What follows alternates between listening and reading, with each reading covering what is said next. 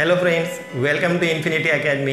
आज हम पढ़ने वाले हैं क्लास 7 महाराष्ट्र स्टेट बोर्ड का 5th chapter which is operations on rational numbers. Okay, तो प्रीवियस स्टैंडर्ड्स में हमने कुछ टाइप्स ऑफ नंबर्स पढ़े हुए हैं, तो पहले हम वो रिकॉल करेंगे, देन हम रैशनल नंबर स्टडी करेंगे। ओके, तो कौन से टाइप्स ऑफ नंबर्स हमने स्टडी किए हुए हैं। तो फर्स्ट आता है उसमें natural numbers. Okay, natural numbers को ही हम काउंटिंग नंबर्स भी बोलते हैं। Natural numbers are also known as counting numbers. अब उसे काउंटिंग नंबर क्यों कहा जाता है? क्योंकि काउंट करने के लिए हम वो नंबर यूज करते हैं, जैसे कि 1, 2, 10, 50 ये जो नंबर्स है हम काउंटिंग के लिए यूज करते हैं। सो नेचुरल नंबर्स स्टार्ट होते हैं फ्रॉम 1 एंड 2, 3, 4, 5 एटसेट्रा। ये जो नंबर्स होंगे ये सब होंगे हमारे natural numbers. Okay, up to infinity. So smallest natural number है 1 एंड नेचुरल नंबर को हम डिनोट करते हैं कैपिटल N से। ओके, नेचुरल नंबर्स के बाद सेकेंड टाइप आता है होल नंबर्स।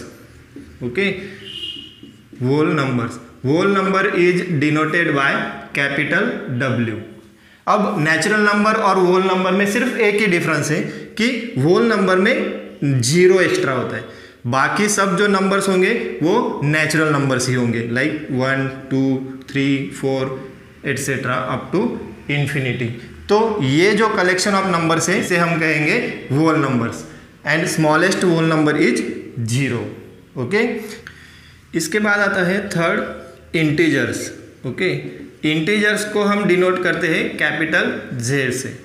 ओके, नाउ ये तो जो नंबर्स हमने अभी तक देखे, इसमें आप देख सकते हो कि ओनली पॉजिटिव नंबर्स यहाँ पे हैं, लेकिन हमें पता है कि कुछ निगेटिव नंबर्स भी होते हैं। अगर नंबर लाइन आप देखेंगे तो 0 के राइट साइड में जो होंगे वो होते हैं positive numbers. Okay, on number lines 0 होगा और यहाँ पे जो नंबर्स होंगे वो होंगे आपके पॉजिटिव नंबर्स, और लेफ्ट साइड में जो नंबर होंगे वो होंगे निगेटिव नंबर्स।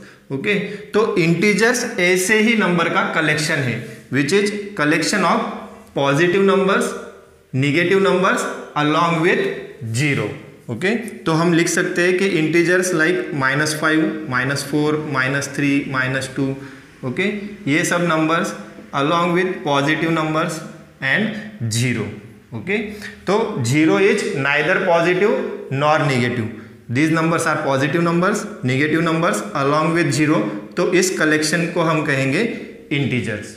ओके, यहाँ पे आप अगर ध्यान से देखते हो तो आपको पता चलेगा कि all natural numbers are also whole number. Okay, क्योंकि देखिए 1, 2, 3, 4 ये जो नंबर्स हैं ये सब होल नंबर्स में भी आते हैं।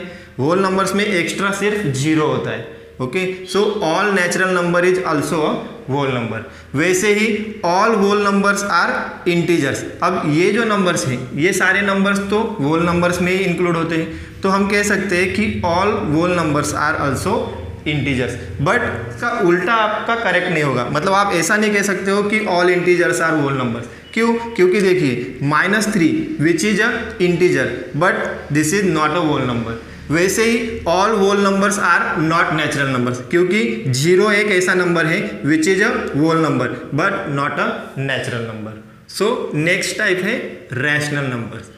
रैशनल नंबर्स को हम डिनोट करते हैं कैपिटल Q से। Okay, rational numbers is denoted by capital Q। अब रैशनल नंबर्स क्या होते हैं? ओके, तो आपने बहुत से फ्रैक्शन नंबर्स देखे होंगे। ओके, फ्रैक्शन किसको कहते हैं हम? लाइक 3/2 होगा, -5/6 है, या फिर 11/7 है, इसे हम कहते हैं फ्रैक्शंस। तो इसी फ्रैक्शंस को हम रैशनल नंबर्स बोलते हैं। इन शॉर्ट, रैशनल नंबर की जब हम डेफिनेशन करते हैं तो उसे हम ऐसा लिख सकते हैं कि rational numbers are the numbers which are in the form of m/n, where m and n are integers। मतलब m और n कोई भी इंटीजर्स हो सकते हैं, बट एक कंडीशन आपको याद रखनी होगी कि n should not be equal to 0। n की वैल्यू 0 नहीं होनी चाहिए। ओके, अब आप ये नंबर्स देखिए, m/n फॉर्म में है। ओके, न्यूमरेटर एंड डिनोमिनेटर है, फ्रैक्शंस है। हमें कहा गया है m and n are integers. 3 is also integer, 2 is also integer, -5, 6, 11, 7 ये सब इंटीजर्स हैं। अगर हम ऐसा कोई नंबर लेते हैं 0/5 तो ये रैशनल होगा या नहीं होगा? तो हमें जो डेफिनेशन दी हुई है उसके हिसाब से दोनों इंटीजर्स होने चाहिए। 0 is integer, 5 is also integer, m/n form में है, that means this is rational number. Okay, लेकिन अगर आपको ऐसा दिया होगा 7/0, तो आप बोलेंगे कि ये भी इंटीजर है, ये भी इंटीजर है, तो ये रैशनल नंबर होना चाहिए, बट ये रैशनल नंबर नहीं है। क्यों? क्योंकि हमें देखिए यहाँ पे जो कंडीशन दी हुई है, n should not be equal to 0, मतलब डिनोमिनेटर में जो टर्म होगी, जो नंबर होगा वो 0 नहीं होना चाहिए। तो अब ये 0 क्यों नहीं होना चाहिए? क्योंकि anything divided by 0 is not defined. अगर किसी भी नंबर के डिनोमिनेटर में अगर 0 होगा then that term is not defined. अब ऐसा क्यों होगा? सपोज आप देखिए, अगर 100 होगा, 100 को मैं 100 से अगर डिवाइड करता हूँ तो आंसर क्या आएगा? 1। वैसे ही अगर 100 को मैं अभी 50 से डिवाइड करूंगा देन आंसर विल बी 2। 100 को अगर मैं 10 से डिवाइड करता हूँ तो आंसर होगा 10। वैसे ही अगर मैं अब 100 को 1 से डिवाइड करूंगा तो आंसर होगा 100।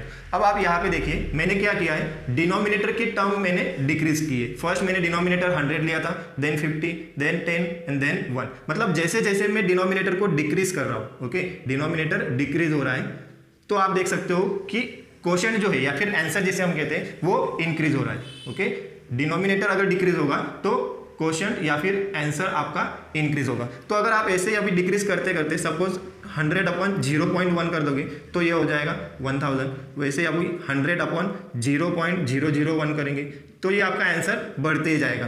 तो 100 आप जितना छोटा नंबर लोगे उतना ही आपका ये जो आंसर होगा ये बढ़ता जाएगा। तो मतलब 0 के जस्ट बाद में कौन सा नंबर आता होगा तो वो हम नहीं कह सकते, मतलब वो बहुत बड़ा नंबर हो सकता है, लाइक 0.0000, बहुत सारे जीरोज होंगे और बाद में यहाँ पे 1 होगा, तो उतना वो नंबर फिर आपका इंक्रीज होता जाएगा, जो आंसर होगा वो इंक्रीज होता जाएगा।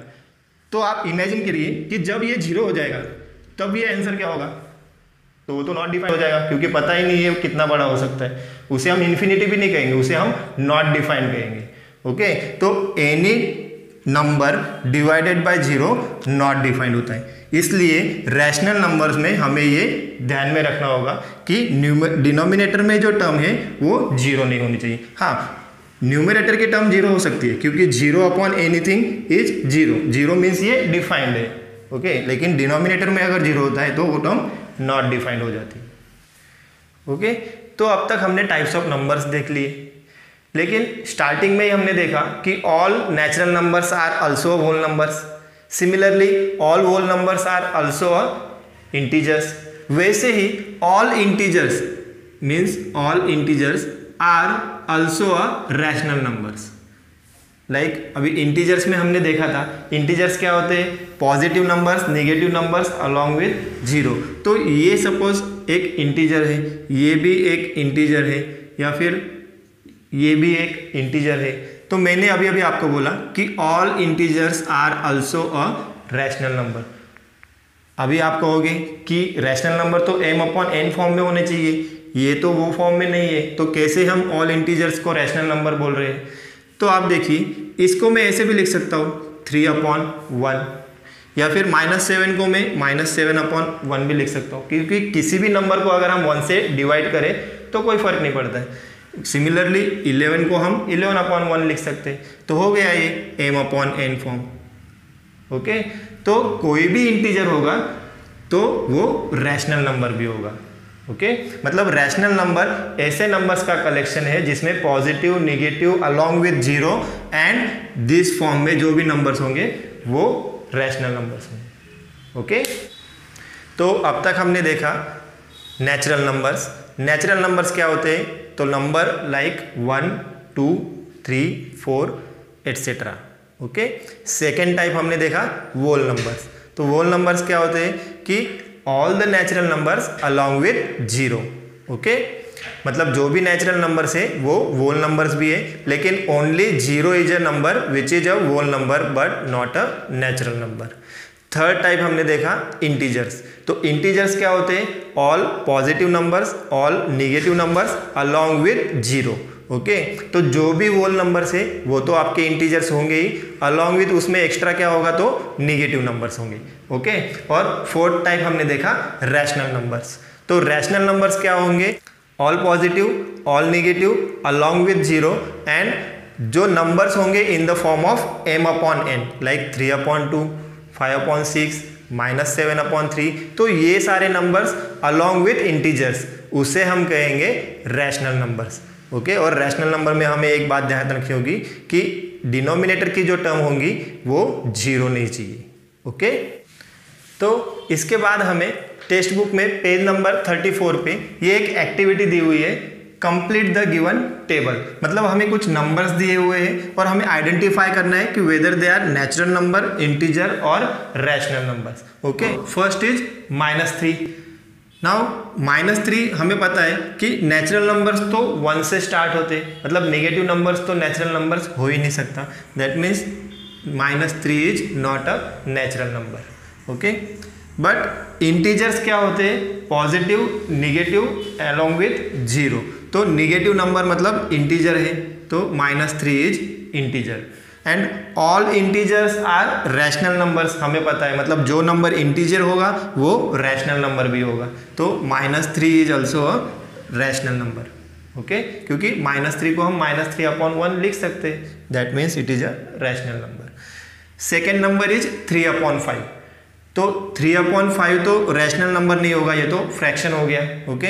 मतलब it is not a natural number. Integer भी नहीं हो सकता है, क्योंकि इंटीजर्स में भी क्या होते हैं, पॉजिटिव और नेगेटिव नंबर्स होते हैं, लेकिन उसमें फ्रैक्शन इंक्लूड नहीं होता है, मतलब this is not a integer. हाँ, 3/5 को हम रैशनल नंबर बोलेंगे, क्योंकि it is in the form of m/n, so 3/5 is a rational number. Third हमें दिया हुआ है -17। तो नेचुरल नंबर में तो नेगेटिव नंबर आते ही नहीं है, that means -17 is not a natural number. लेकिन integers includes negative numbers, that means -17 is a integer, और इंटीजर है दैट मीन्स वो रैशनल नंबर भी होगा ही, तो -17 is also rational number. Fourth हमें दिया हुआ है -5/11, ओके। तो आप ऑब्वियसली क्लियरली आप बोल सकते हो अभी कि ये नेचुरल नंबर तो नहीं है, इंटीजर्स भी नहीं होगा, क्योंकि m/n फॉर्म में है, तो वो होगा रैशनल नंबर, ओके। लास्ट 5 अभी आप नेचुरल नंबर्स में इंक्लूड होता है, means this is a natural number. Integers में भी आएगा, क्योंकि ऑल नेचुरल नंबर्स तो इंटीजर्स होंगे ही, तो 5 इज ऑल्सो इंटीजर, और जो भी इंटीजर होंगे वो रैशनल नंबर होगा। 5 को हम 5/1 लिखेंगे तो वो m/n फॉर्म में हो जाएगा, ओके। तो ऐसे आप नंबर्स देख के डिसाइड कर सकते हो कि whether it is natural number, integer और रैशनल नंबर, ओके। तो आज हमने देखा types of numbers, okay, like natural numbers, whole numbers, integer and rational numbers. Next part में हम देखने वाले हैं operations on rational numbers, okay. सो अगर आपको हमारा वीडियो अच्छा लगता है तो प्लीज़ लाइक करिए, सब्सक्राइब करिए और आपके दोस्तों के साथ उसे शेयर करिए, ओके। Thank you.